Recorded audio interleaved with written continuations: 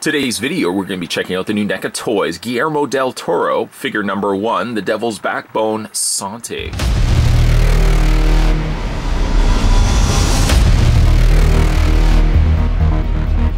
One of the most personal films by Guillermo del Toro, The Devil's Backbone is also the most frightening and emotionally layered. Set during the final week of the Spanish Civil War, it tells the tale of a 12-year-old boy who, after his freedom-fighting father is killed, is sent to a haunted rural orphanage full of terrible secrets. Del Toro expertly combines gothic ghost story, murder mystery, and historical melodrama in a stylish melange that reminds us that the scariest monsters are often the human ones.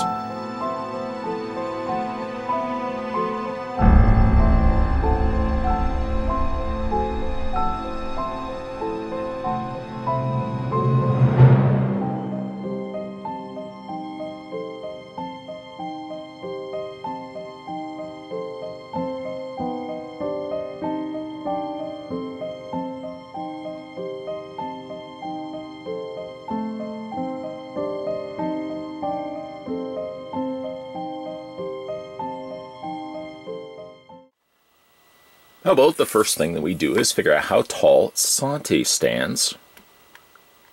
Santi, or Sante, stands just about 5 inches. I caught it at about 4.9 inches, but the figure is very small, about 5 inches in length.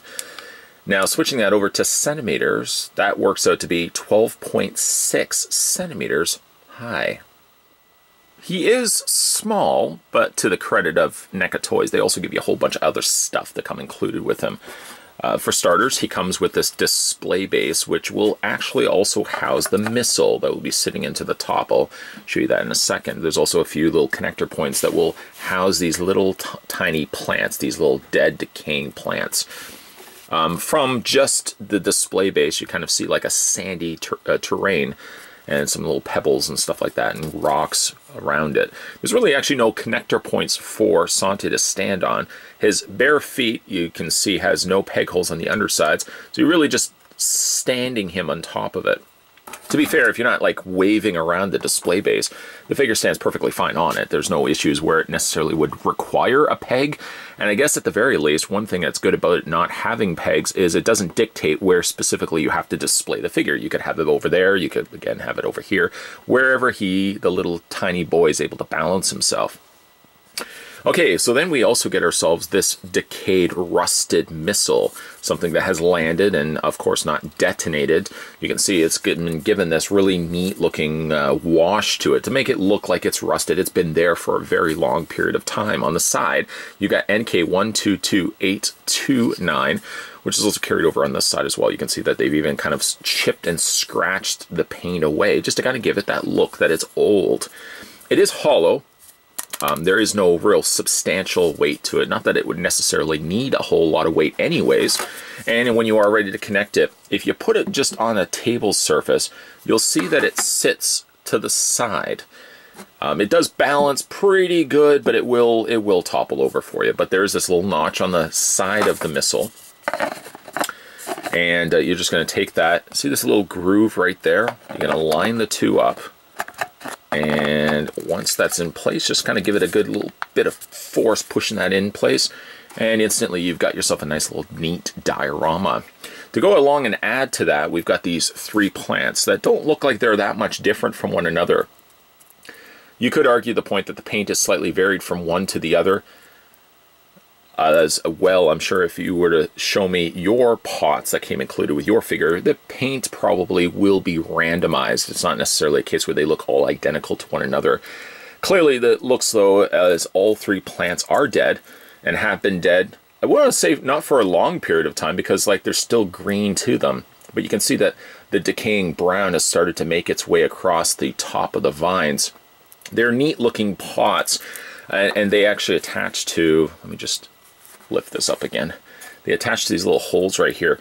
I'm curious as to why NECA gave us slots instead of holes. It almost seems as if at one point they decided to change their mind, or nonetheless a slot is a more accurate way of keeping it affixed, like if you plug it into place. I don't know why they, again, didn't use holes.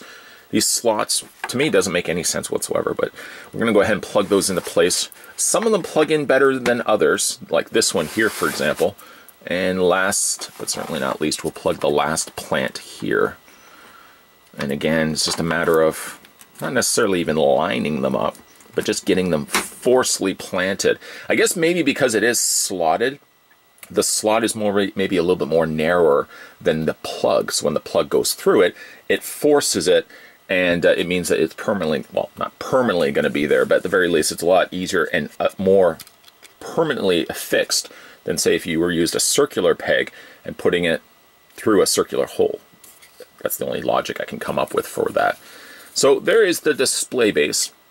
It gives you a little extra something, because I think the figure on its own, it's too small just to be packaged on its own with a few accessories. By giving it the extra display base, NECA's factoring in for the fact that the price point on these are about the same price point as a regular 7-inch tall figure.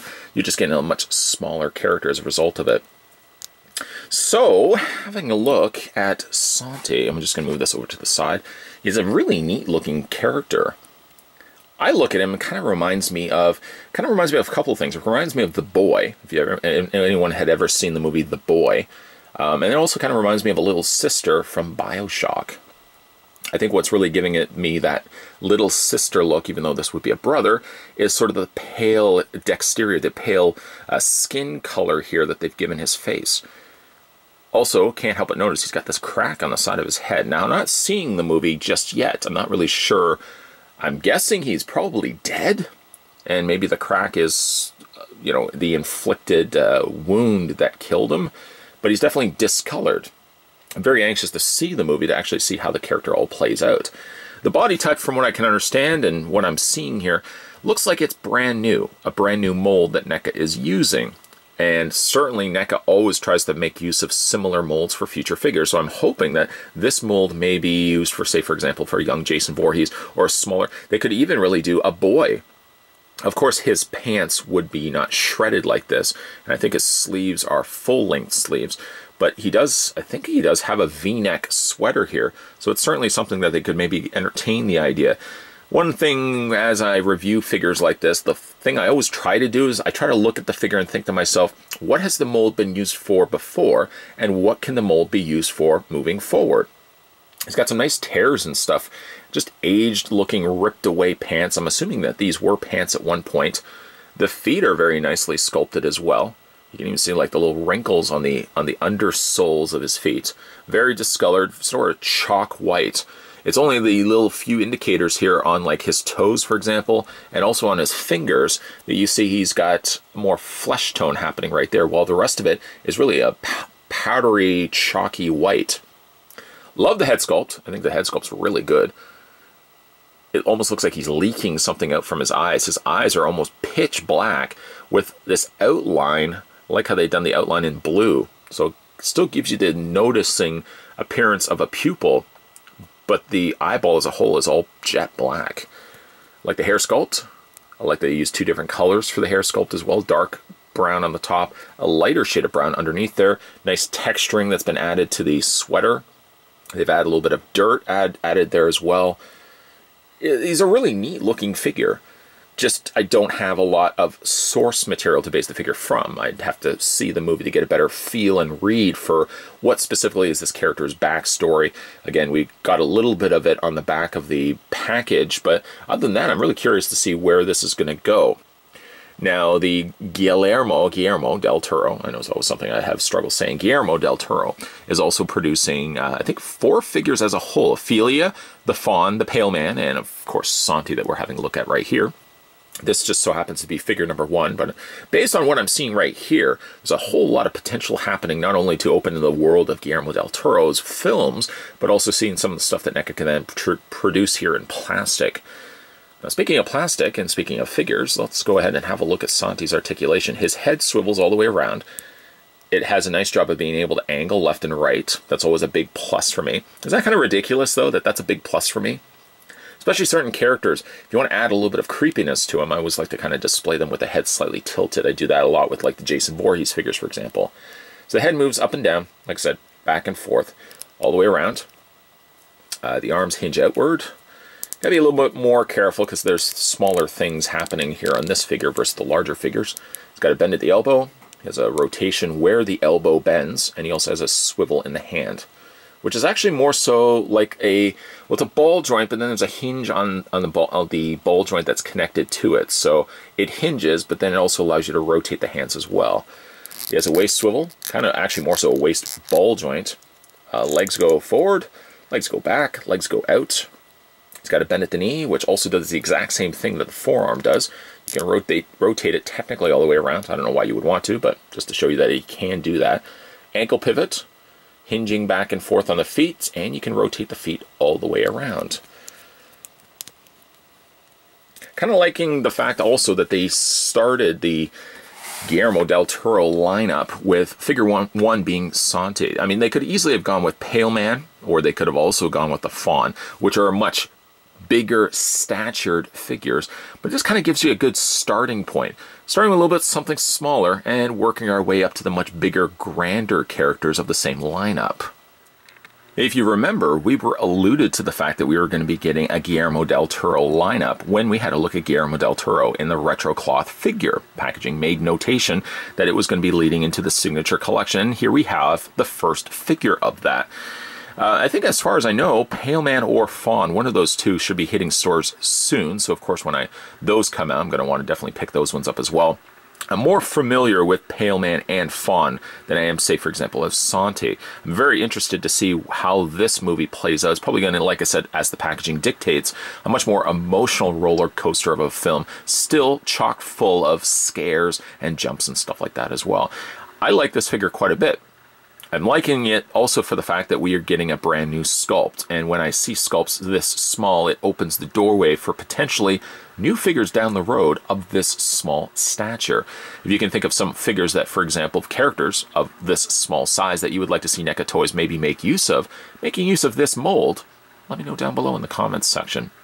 In the meantime, if you guys are interested in picking up the Devil's Backbone Santi, he is now available in comic book stores. The price point on this guy, at least here in Canada, is about $35. About the same price as what you would expect to pay for a regular NECA Toys, or about the same price as what you're going to be paying for this guy as well. Today we were having a look at the NECA Toys Guillermo del Toro. This was the Devil's Backbone from the Guillermo del Toro Signature Collection. A really neat looking figure. If you guys haven't had a chance to hit that little subscribe button down below, what are you waiting for? More videos, more NECA videos will be coming your way soon. If you also want to go back and have a look at some of the other NECA reviews that I've done, there's a whole playlist just for you. And one thing that can guarantee you that if you think along the ways when you're watching, say, this video, I wonder if he's done any videos within the last week. Yeah, there's probably a good chance that I have. Best way to figure out what you have missed out on is swing over to the main page when you're finished this video and just check out the videos that are there. All the thumbnails will tell you all the stuff that I posted in recent memory, and all future videos will be there as well. As always, guys, thanks for watching, and I'll see you next time.